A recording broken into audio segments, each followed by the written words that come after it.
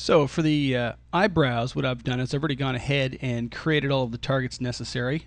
Currently have 6 targets for right and 6 for left. I'm just run through them here quickly as to what I've created.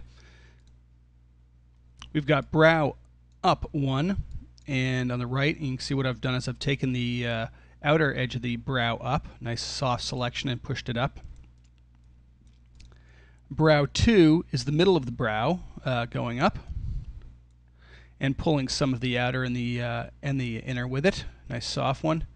And then brow 3 up is just the inner going up in the middle of the eye, leaving the outer down. And then the same thing the other way around. So we've got several here. We've got brow down, and it's going down in the corner, down in the middle, and down on the inside. And same for the left side, of course. And so the difference with how we're going to have to set this up now is that if we want to have this control so that as it goes up in the middle, it pushes up only this target here, which is the middle up. And then we push it to the side, we'll get the outer, and when we push it up and to the other side, we'll get the inner. Now, the issue there is that if we're only tracking the local y-axis up and down on this, what will happen is that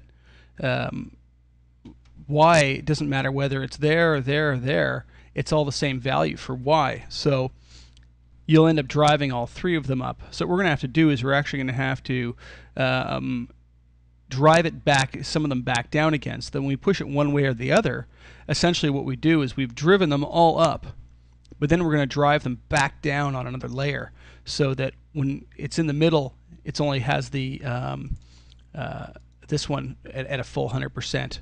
And then if it's on the inside, it'll have this one at the full 100%, and so on. Okay, so I'll show you how I'm going to do that. Again, I'm going to go through it. I'm going to add all these to the morpher modifier. And just say pick and start at the top.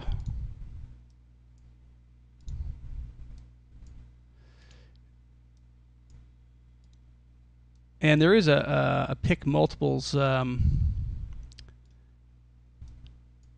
you have to, I still find it easier going through and adding them as I want to add them, and in the specific order that I want to add them in. Something else I should note about dealing with morpher is be careful that you don't actually end up adding 2 morph targets to one channel. It is possible. There's a progressive morph list here, and if you'll actually see, if I say pick from scene and add another one, you'll see that it's actually added 2 targets. What this is for, I'm just going to say delete in a minute and get rid of that, is that what you can do is you can actually have it set up so that as the spinner goes up, it reaches the first target at a certain percentage of the actual target. So when this, in this case, when this reaches 50, it'll reach 50.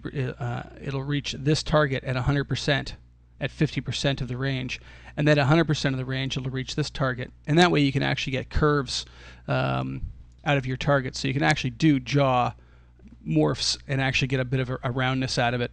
It works fairly well. It works actually quite well for things like eyelids. I wouldn't do a jaw with it myself.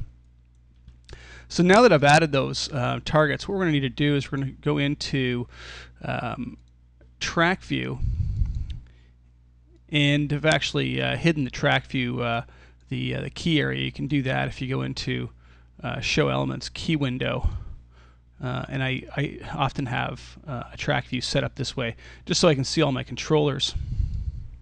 And what I'm going to do is I'm going to say selected only,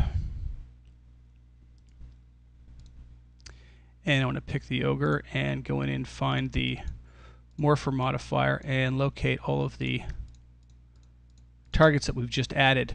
Now, in order to be able to drive a single track with multiple reaction masters, you can't just do it directly to it because you can only have this connected to one thing. So what we're going to do is we're actually going to use list controller. So I'm going to say assign controller float list, and I'm going to open them all. and I want to make sure there's a float. I'm not sure this is actually 100% necessary, but I just tend to do it. And I want to add the Bezier float to the available track. So now what we've got is we've got two controllers controlling each track. What this is good for now is that we're going to drive them all up on the first controller, and then we're going to control which one is actually seen by driving down on the side-to-side action on the x-axis of the control, the second controller in any given one. So we can, although the first controller on the first three, let's say, on the up, brow up, will actually be at 100, these ones may be at negative 100 values, pulling the values back down again. I'm just going to minimize that track view there, and I'll get into showing you what I mean by this. Let's go to the reaction manager again. I'm going to say show selected, which is going to show nothing. Don't need my curves at the bottom. And let's add both of the X position and the, oops, didn't want that, the Y position. So we've got our two drivers in here. And now what we need to do is we need to add what we're going to control in each of them. And for essentially all of them are going to be the same. We're going to add all of them to both of them so we know what's going on. It's just sort of easier that way. I wish there was a bit of easier way to add multiple targets. Now what we're going to do is we're going to take, in this case, oh, sorry, we should be on the Y here. Let's do the up and down first. So Y is the up and down. So that's going to be brow up and brow down essentially. So let's do the Y first. So back into, and there's the brow up one, and there is the Bezier float, the first one in the list. I'm going to take each of the first ones in the list and add them all first, and they're going to be our overall drivers up and down, and then we're going to add the ones that are going to countermand those into the x-axis. So I'm going to add all the first ones here.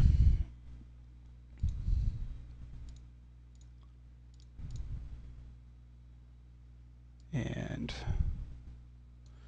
float.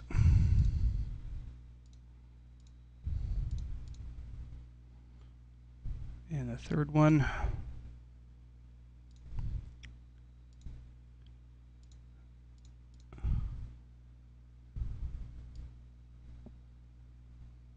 Fourth, and I guess I really should have written a script for this and shown you how to do that, because quite frankly that's how I would have gone about doing it all. Whenever possible, mundane tasks, learn to write the code for it. Your first time writing the code might take you longer than just going ahead and doing it, but if you can, it is the best way to go about doing it. Now I'm going to go and clean out all the extra states, because each time you add one, it adds a state for it. So I'm just going to clean them all out. With the Y selected and this state currently selected, I'm going to click on the button here that's got the plus sign beside it, and what it'll do is it'll add all of the slave tracks into the state. And there we go, we've got them all on one now. Now what we need to do is we need to do the same thing with the X. We're going to pick all the second tracks for these. Since I mentioned it, I figured I should actually add the other reactions to Reaction Manager for this control via script, and make it real easy that way. We already have the master in here, so what I'm going to do is I'm going to pop open MaxScript. We can actually use it for when we set up the other side anyways. We want to loop through several controllers on the morpher modifier and add them all at once. So we need a for loop to start with. Now, how many iterations that's going to move through, we need to know. So I'm just going to go down, pick the main object here, go down to morpher, and find the brow up, and that starts at number 13 down to number 18. So we're going to say for, we'll use I equals 13 to 18 do. And of course that will make I equal to 13, the number 13 to the number 18 for each time it goes through the loop. We're now going to make a reaction controller. RC is just going to be our variable that's going to store it. So I'm going to say equals, and now we need to know what we're adding that reaction controller to. So it'll be these tracks, but not just these tracks directly, because we actually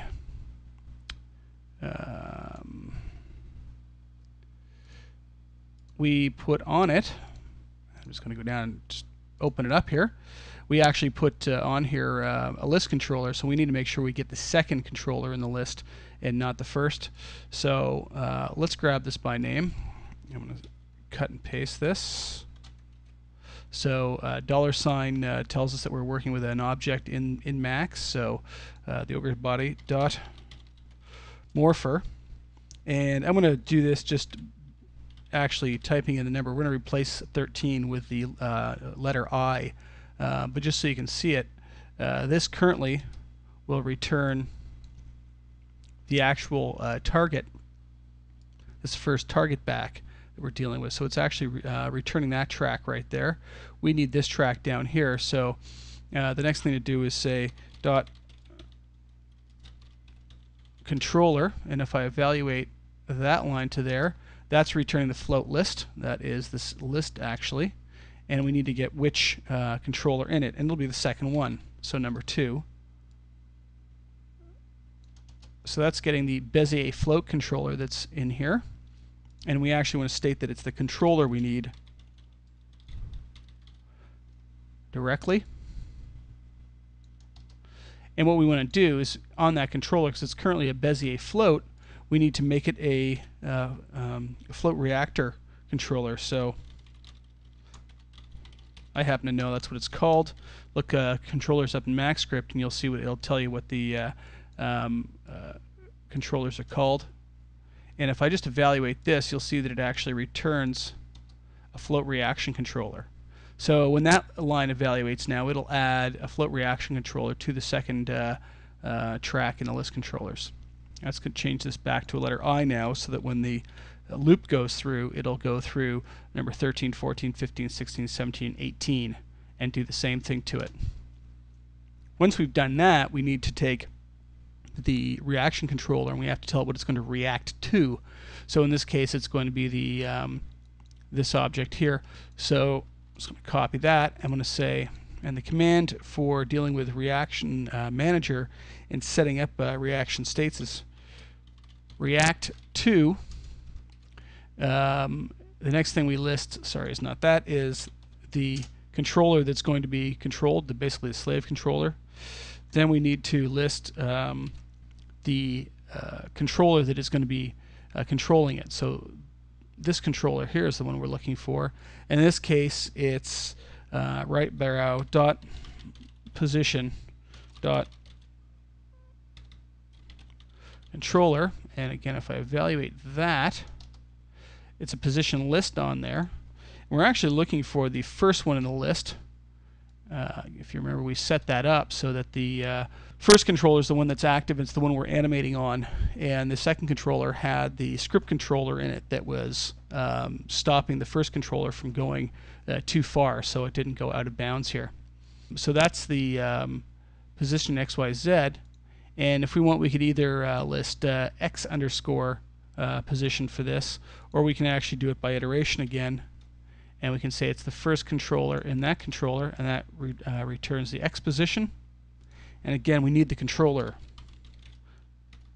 So in Max, you have to state that you need that controller, and it's returning the Bezier flow controller here.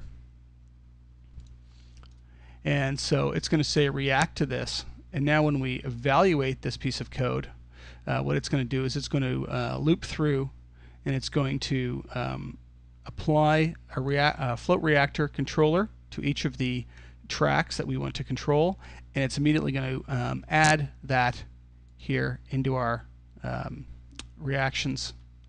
And I'll just evaluate that, and you can see now that under our X we have all those float reaction controllers. And if we take a look again under here, you can see that each one has a float reaction controller added to it.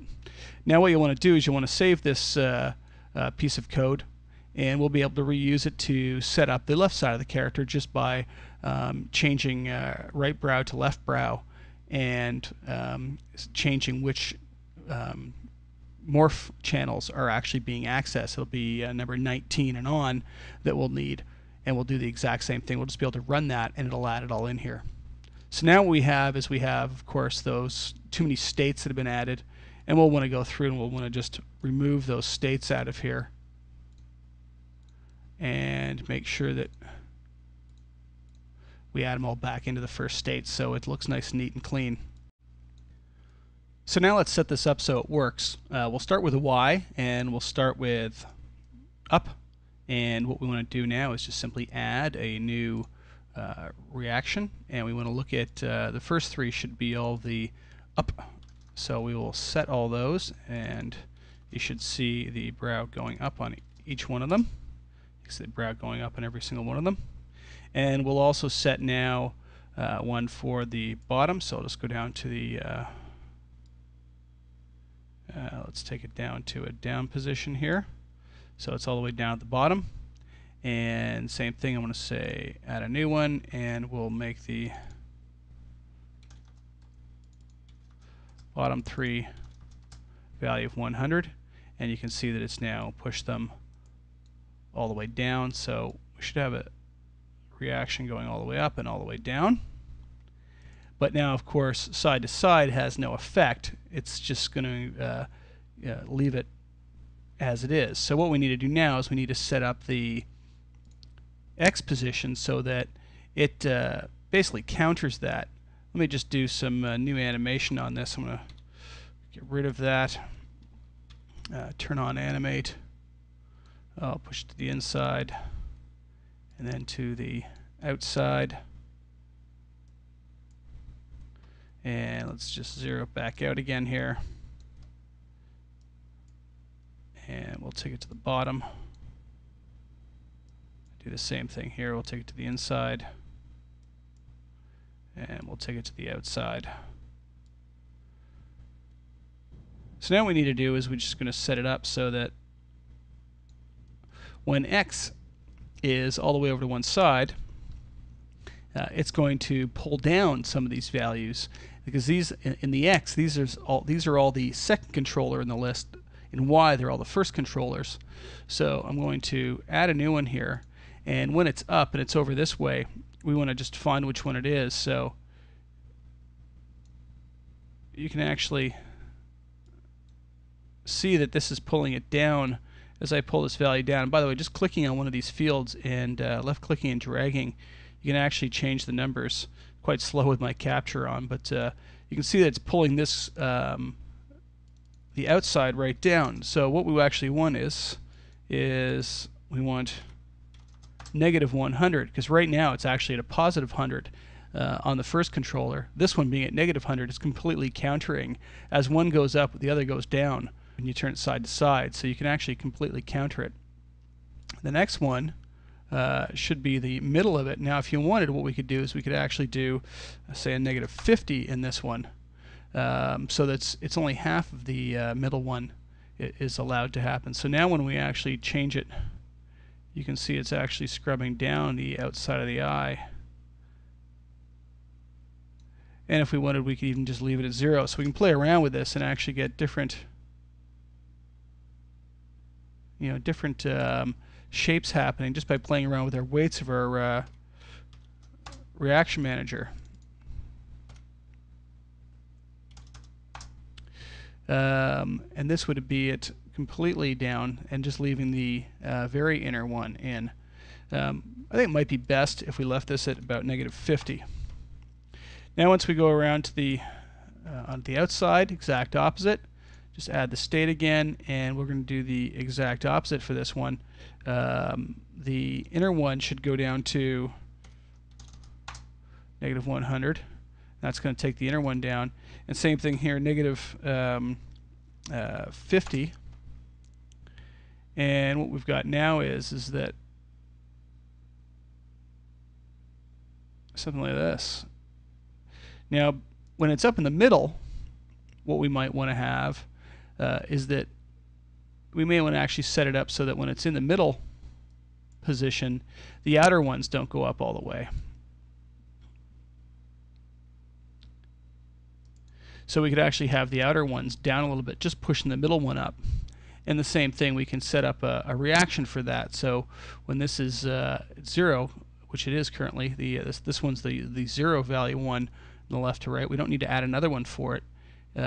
What we can do is we can go in and taper down the outside. Again, it could literally be, oops, keep adding too many zeros there. 50% of the outside ones.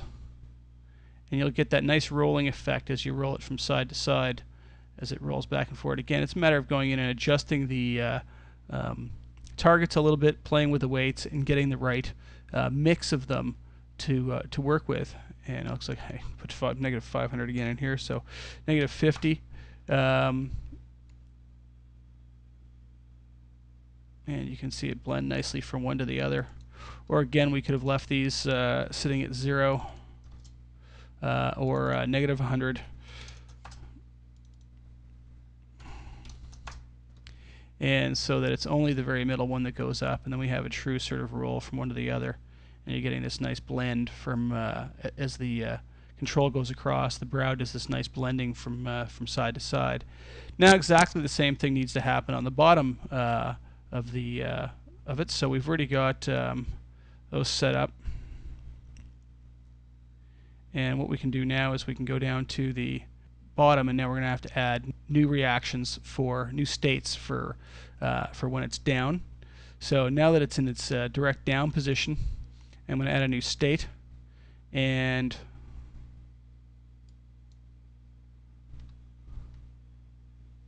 this is for the Y. And each of these are currently sitting at a value of 100 in the down. So they're all being pulled down, just like we set up. And of course, we've got that problem from side to side. Sorry, and we didn't need to add that new state. I completely forgot that we had already added it here. We were dealing with this one and then this one. So now with the X, we need to add the exact opposite here. Now again, we don't actually have to add more states because we've got the side-to-side action here. We've got the center position.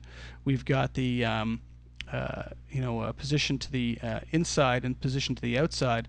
So we really just need to set up the rest of the controls the way we want. So as the control goes in to the inside, we want the outside ones to go back up again, and that outside one would happen to be here. I'll just go and set the number in. May not be that one. Go down and try and find them. Oops, I'm on the wrong one, of course. So I'm making the same errors. I'm sure you will. There it is there. So it's the third one down, negative 100. There it is. Takes the corner of the brow up. And then, of course, the middle one will maybe one again at a negative 50. So it pushes that up a little bit. Lets that go back up. And now same thing when it's the other way. Sorry. And now we're back to the bottom state here. Opposite way around, we might want the middle one to be negative 50. The bottom one now to push the inner one up. And then we can go back and actually adjust our pose at 0, the one in between, and actually allow the either side to not be used. So we'll set it up as the same as the top one. So the you can see it's just pushing down the middle of the brow, and then of course it'll push down the inner, roll it to the outer. As I go up, it rolls it up into the outer up, and then rolls it along nicely. And you get this nice roll around it. And again, now it's a matter of going in and playing with your targets and again playing with your weights. But now you can actually roll the whole control around and get a really nice roll on the eyebrows. Again, this is one of those controls. It's great, but it doesn't allow you to do certain things. You might want to be able to go completely up on the outside, completely down on the inside, and get a real extreme going. And this might be an override control, an added control, or having 3 separate sliders just straight up and down to control the outer, the middle, and the inner. And sometimes going with more controls like that is better. This one control is cool. It really demos well, but the fact of the matter is it can actually be a little bit limiting if you do it this way. So having 3 controls for the different positions along the brow may actually give you a better overall control for the animator. It becomes twofold though. Does the animator actually have the time to animate all of them and control all of them? Is it something they'd prefer just to have one because you're doing a series and it's not good, you just don't have time to do all the posing you want, and this is good enough? Or is it a feature film where you've got only have to produce 3 seconds of animation a week, and you can take the time to go ahead and animate it to do exactly what you need? So it's up to you and what you actually need. I'm going to go ahead and I want to set up the left side now so the other side of the character works as it should. I've now gone ahead and finished off the left eye. You can now see that it works the same way. I use the script by just adjusting the name and again the controllers to add them all. So I changed to left brow and renamed this control to left brow. I added my targets to Morpher, and of course they started from slot 19 to 24, so I just changed my for loop so it looped through the correct ones for the left side. And I ran it twice, once basically working on the second controller on the Morpher for the x-axis of the control object, and then changed it around for the y-axis of the control object. Happened to control the first controller on the Morpher. Probably not a good idea to have done them backwards that way, but I didn't consider actually writing the script ahead of time. But essentially that's, and I just ran this twice, and that set all my my states in there so that everything was set up, and then I just went through and adjusted the state of everything for the given point in time, so it worked the same way this one did. So that was pretty easy. For doing something like your eyes and your eyelids is very simple. You can copy up another one of these to make the control, and then for the width of the control, it's best to make it just 0.01, and then you've got a control that goes up and down. So the eyelids were very simple. I just simply made a closed from the top and a closed from the bottom, and I made 2 spinners that represented those, and just had them side by side for top and bottom of the right eye eyelids. For the pupils, we'd originally set these up so the pupil were being driven by a spinner in the control panel when we set the eye up. I again just copied another one out, called it pupil, but instead of hooking it up to the spinner, I hooked it up to this sliding up and down. So again, I just did it with Reaction Manager. So I'm sure you can figure those out there from what we've done. They're probably the easiest way to set things up.